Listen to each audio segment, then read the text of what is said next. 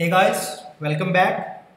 In this video tutorial, I am going to show you how to set up a sensor that is BME280.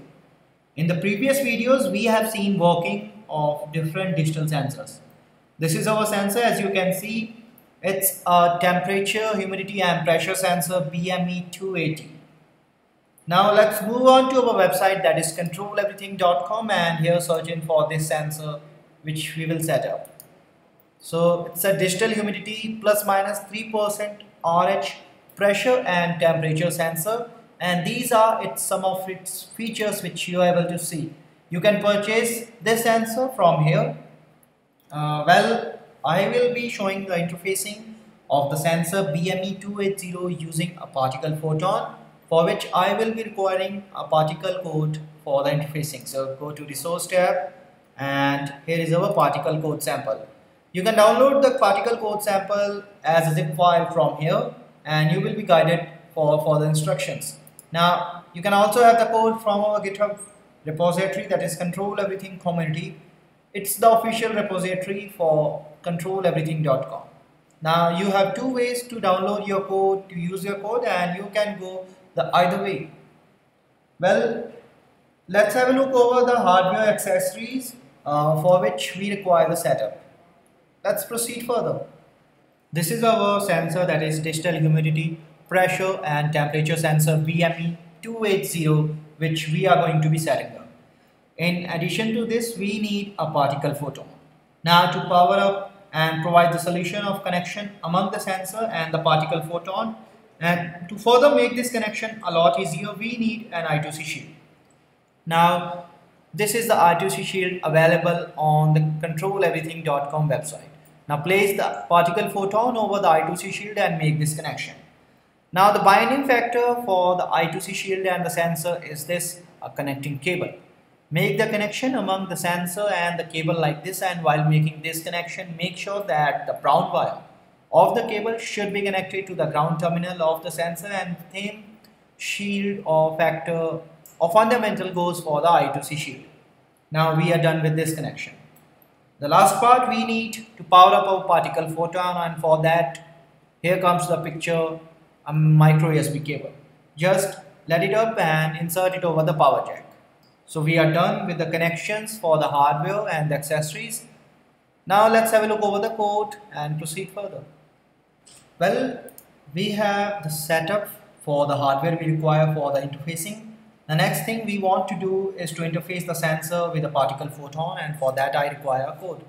So log into github.com and here search in for Control Everything repository, which is the official repository for controleverything.com.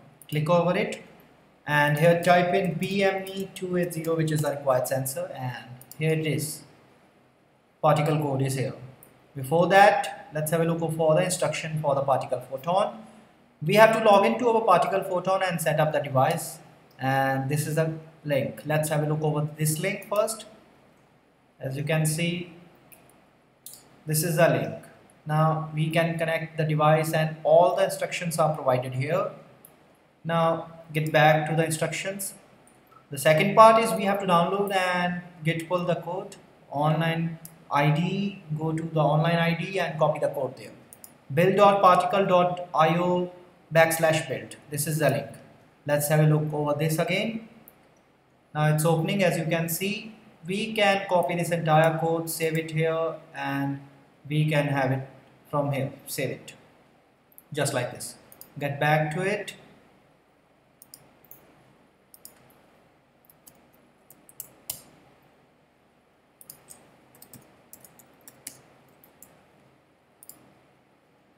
And here we go. Now the last part is to verify and flash the code on the particle photon, as you can see, and dashboard link will help us. As I open the open link, it's opening. As you can see, user logs, and the sensor is connected, and you will get the data like this. Now get back to the code. As you can see, it's a particle code. As you can see, .in extension file. The first thing you notice on the code is that we have included the application.h and spark wiring I2C.h library header files, and define the address of the sensor, that is 0x76. We have some our variables. As you can see in the void setup function, again some variables we require. We have initialized I2C communication as master and serial communication and baud rate equal to 9600. We have some delay for that. Now in the void loop function, we have to read some of the data for the coefficients. As you can see, I have selected the data register 136 plus I in the decimal format, requested 24 bytes of data and read all of that. The conversion part of the data is here. We have temperature coefficients, pressure coefficients, and again we have read some of the data from the register 0x 225.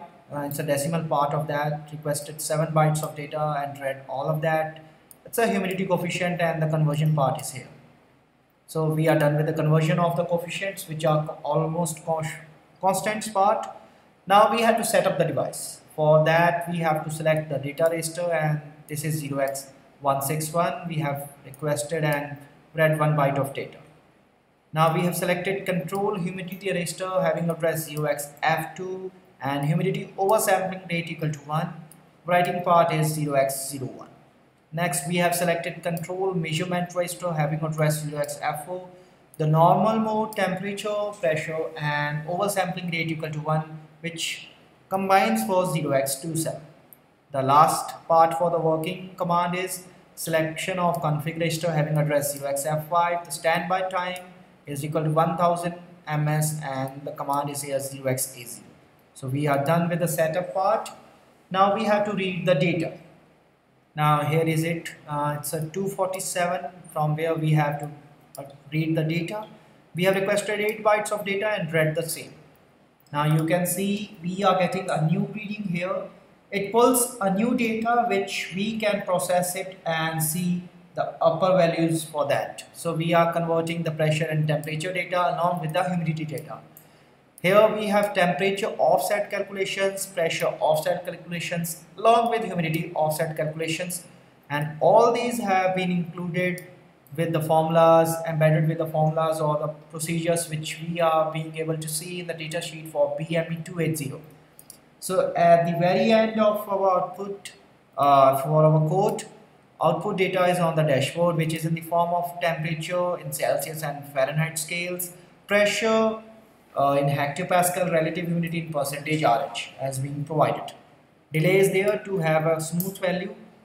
So this is a generalized code in the particle format, which will help us to set up and interface the code with the sensor BME280.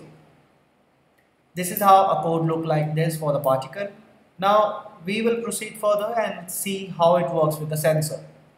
Well, for the working part, first of all, let's give a load to the code and see what happens. Copy this entire code. It's a bit lengthy, but it's a very simple and generalized code, and go to the build terminal as I showed you earlier. It's being opening, and here name the file BME280 and copy this entire code and save the code. Now verify it. As you can see, the code is being verified and it's done. Now I have to flash the code, and for that this is the part. While flashing the code, I have to check for the magenta flash, which will confirm that the code is good to go and I can proceed it further. So here comes the magenta flash and it's being displayed that flash is successful. Now I have to wait for a moment, so let's wait. Now it's done. Now open up the terminal for the dashboard where we can have our output data on the serial monitor. As you can see, the temperature in Celsius and Fahrenheit, relative humidity and pressure is being printed out. It's coming out. Interesting, sometimes it being stuck, so you can refresh the code and the data will be soon available on the series. Here comes. Now for the change, when I press my finger over the sensor, you can notice there is change in all three areas: pressure, humidity and temperature. Relative humidity increases, pressure, there's a change, temperature also increases. Now this is how a code works. Now if you want to see some more changes, let's press this again, and now you can see there's a change.